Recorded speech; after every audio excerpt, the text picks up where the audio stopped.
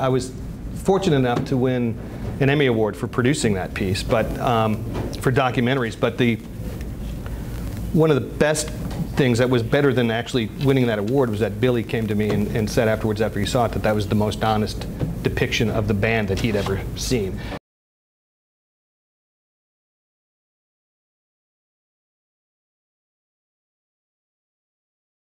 So a typical day for me in the field, well, I'll give you the last shoot that I did for the Harvey Show for this season was Mr. Harvey got his star on the Walk of Fame out in Hollywood, right about the end of May or whatever. So they sent me out there. Normally what I have is a crew of people that's going to be, I'm going to have a shooter, I'm going to have a sound guy, I'm going to have my associate producer. If it's a little bit bigger shoot, I might have an extra camera, and I might have a production assistant. But that's it. We're pretty bare bones. And in most cases, when we're going out into the field, we've never, because of the time and the booking and quick turnaround, we don't even have the opportunity to see where it is that we're going to go shoot, or what the lay of the land is, or even meet the people in most cases. So you're really kind of thinking on your feet when you get there. You've got a script that they want you to write, but in a lot of cases when we're doing these reality type things, or the situation where I went out with Steve, you can't script it. It's just, it's a moment that's happening. You're really kind of more in documentary type mode, where you're grabbing the moments that are there, hoping you're getting what you want, and doing your best to, you know, manipulate that or do what we want to do. So they sent me out on a Sunday night. This was going to happen on Monday morning. I went out there Sunday night. I meet with my crew. I talk with them. I tell them what we want to do. I take some notes. I did get an opportunity to see where we were going to shoot it. The next morning, we get out there. Mr. Harvey shows up. They've got Ellen DeGeneres is there, and Dr. Phil is there to do some presenting. I know they're going to want me to get interviews with them, but there's not a whole lot of time to go through cut through the red tape to talk to these people. So basically what I have to do is just go out there, see what the moment is, try to anticipate what the needs are back, you know, at the studio, and give them the best, you know, summation of that particular event that I can do.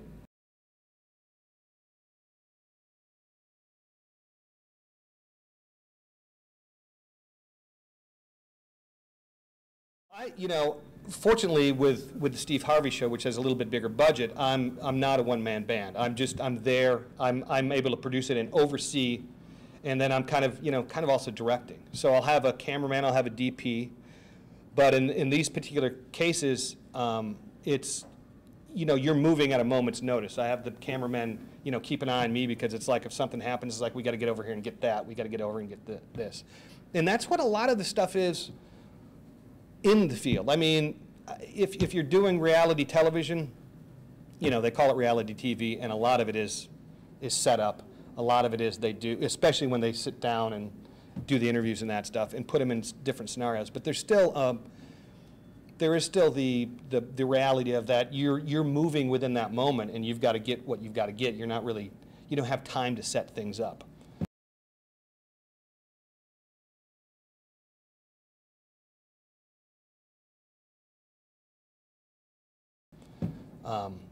So it's kind of fun. I mean, you get out there, and every day's kind of a different job. You're not in the studio.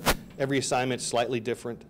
And I've had the opportunity to come in and, you know, be show producers or bookers for something else. But being in the field, to me, is really exciting to me. I like that it's changing every day, and that there's a new piece that you're working on all the time.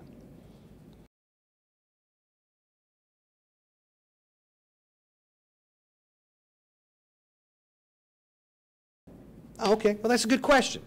So, you know, everybody has a different way of getting into this business. I started out as an actor, but I got my degree from Western Illinois University in broadcasting, but also was minoring in theater.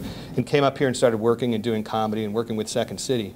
But I wanted to put on a show myself, so I was able to do some video work. I did a live show, but I incorporated a lot of video in it. And I always kept working towards, getting, a gig in the field.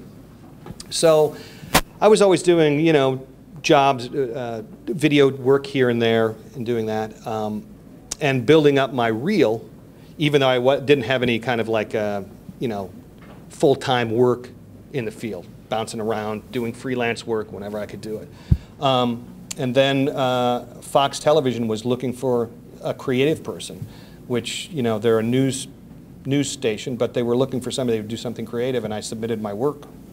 And I was able to walk in as a producer, which is kind of unusual. I didn't go through the whole range of being a production assistant and then an associate producer and then a producer. I just walked in as a producer because of the background I had. But that's kind of unusual. And it was good for me in many ways, but there's also a side of it that my learning curve was different, because once I got in there, I was used to doing things the way I was, did them, and I got into a Fox Television and didn't really understand how everything worked, because I hadn't really worked inside of a television station before.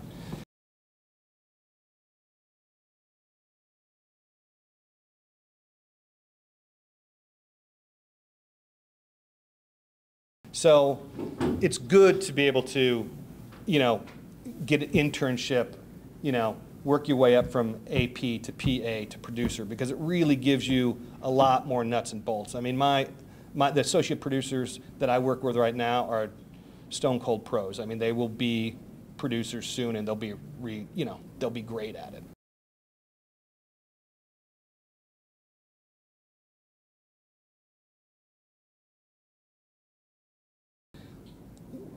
I didn't have a really direct path to where I was going.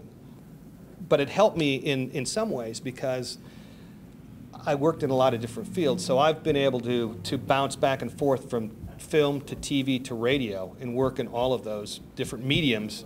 So when there was a gig, if I'm losing a TV gig, I know I can move into a radio gig, or I can do something else.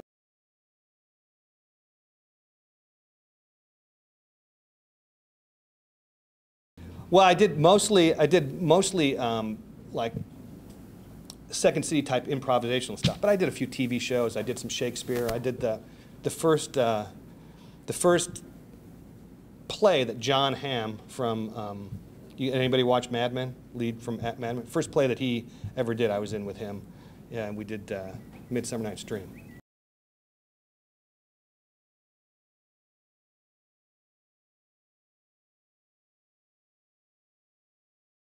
Hi, I'm Jock Hedblade, producer for the Steve Harvey Show, and I've been down here at the Illinois Center for Broadcasting.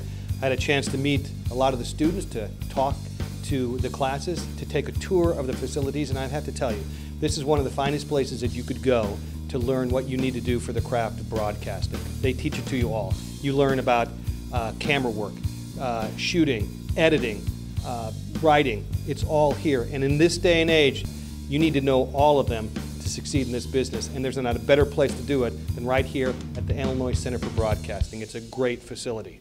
Check it out.